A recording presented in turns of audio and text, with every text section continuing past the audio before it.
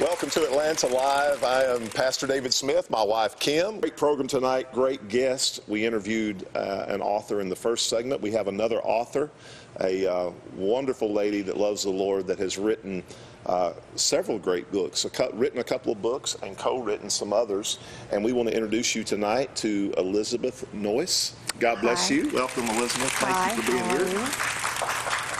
It's an honor to have you with us tonight, and thank you for coming on the program. Thank you very much. It's a pleasure being here. You have written a couple of books, and we're going to talk about those tonight. One of them, they're novels. We are talking to writers of novels. It's one thing to write a book. It's another thing to write a novel. An autobiography is kind of easy because I just have to tell my story, but you've got to make up a story. And I love, as we were interviewing Joan earlier, I was thinking about what it must take to write a novel, to process the story and your imagination. What's that like?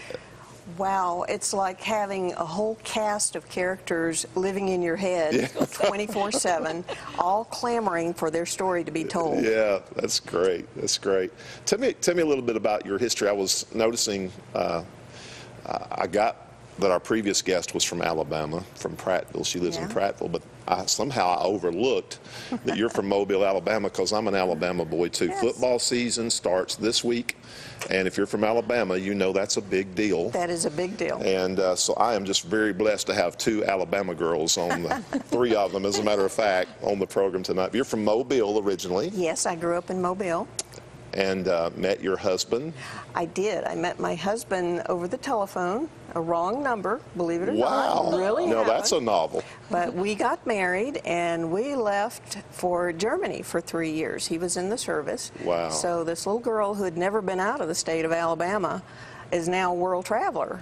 I wanted to touch on that. We're going to get to the book, but that is quite an accomplishment. I read where you have been, and it may have updated since the biography, but 50 countries? Yes. On how many continents? 5? 4 continents. 4 continents.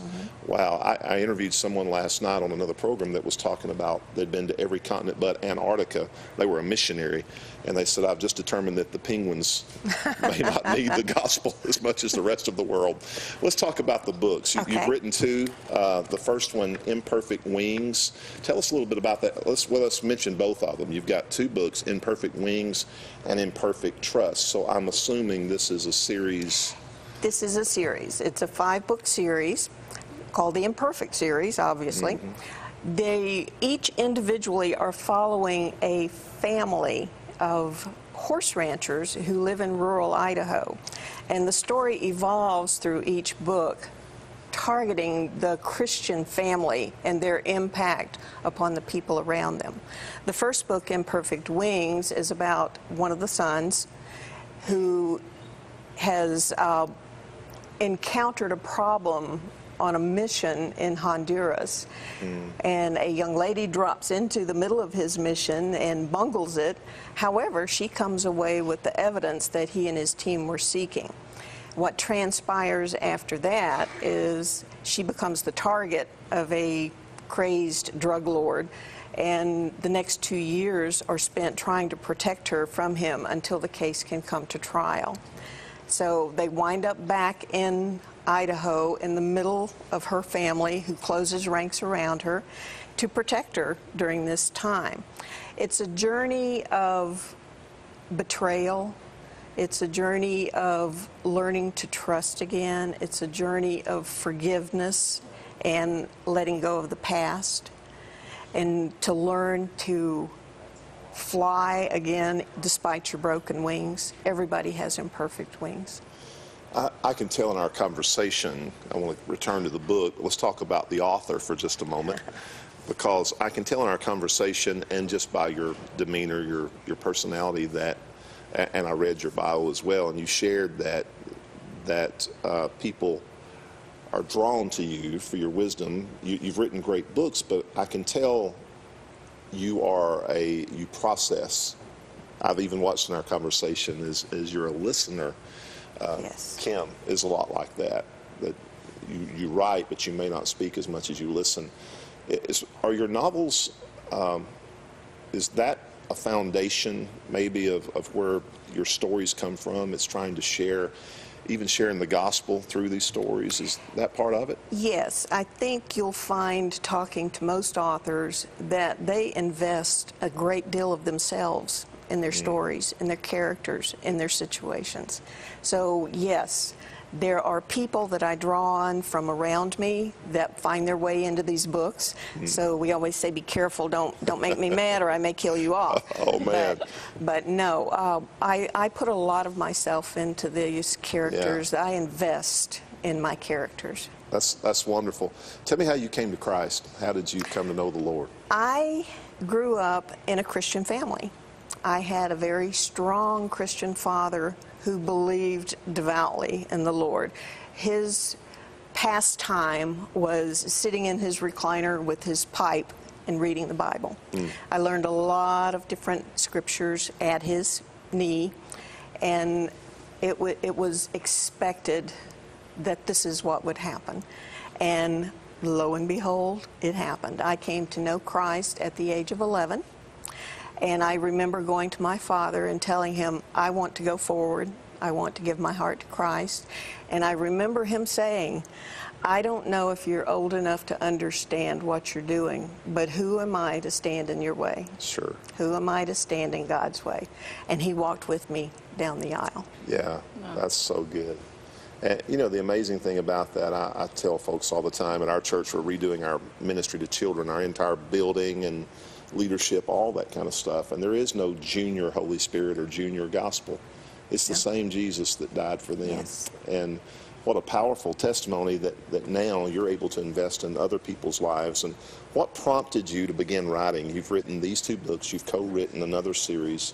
But what really prompted you to say, you know what, I'm going to write a book?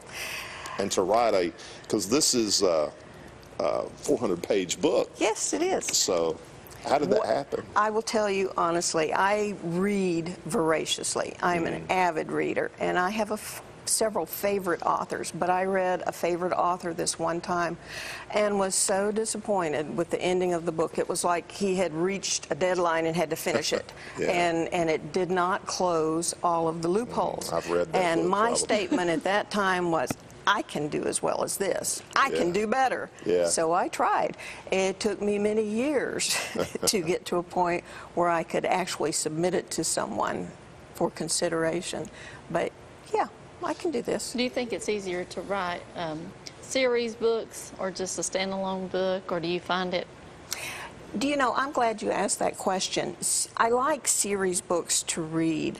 I like them because you, again, to use that word, invest in a character. You get to know a character. When you write a series, you've created a lot of yourself in these characters. So my thought was, why throw them away after one book? Why not leverage them?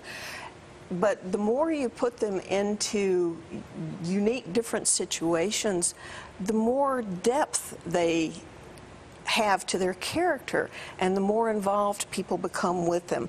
And then you're able to show the different frailties of the human nature and show how people can overcome them. Sure. Yeah, I know when I read, I love series because you just can't wait till that next book comes out, and you're just, you know, anticipating I that next book. I have to tell you, my daughter made a comment, and it was so wonderful. After a series that she had read, totally invested in that series, and she got to the very end and she said, I feel like I've been unadopted. That's so good. Our time, it goes by so quick. Yes, it does. And it has gone by. Yes. But our time together. But I want to tell people how they can learn more about the book. Okay. Do you have a website or a way that I have a website. It's www.elizabethnoyeswrites.com. That's on the screen right now. It also has your Facebook. All you do is facebook.com and then / the information that's on the screen right now. They can connect with you.